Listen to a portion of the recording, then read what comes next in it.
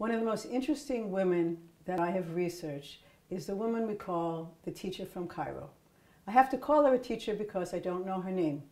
We learn about her from two responsa that were presented to the court in Cairo when Maimonides was the head of the court. And what we're talking about here is actually a reflection of Cairo Geniza society, with a tremendous amount of movement on the part of all the players, whether they be rich or poor.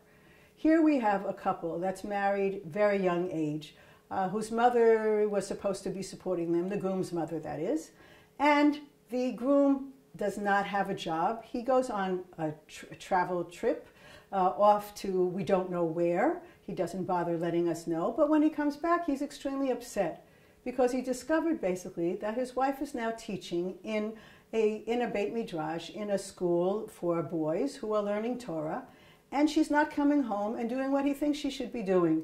She's not cooking, she's not cleaning, she's not sleeping with him, and he's very angry about this. So he goes to the court and he requests, and what does he request? That he be allowed to marry a second wife because the first one isn't doing what he wants her to do.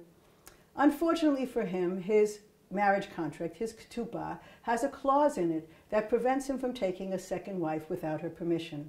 And Maimonides lets him know in no uncertain terms that he cannot do this because this is in the ketubah. In the meantime, Maimonides says, without being asked, you know, if you want to, however, you can stop her from teaching. You have that right as her husband to keep her at home.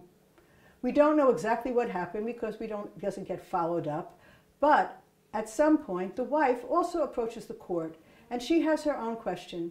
She wants to know, how can it be that this man who does not provide any of the obligations that he has from the Torah, how can it be that he can be allowed to continue being married to her and not allow her to teach?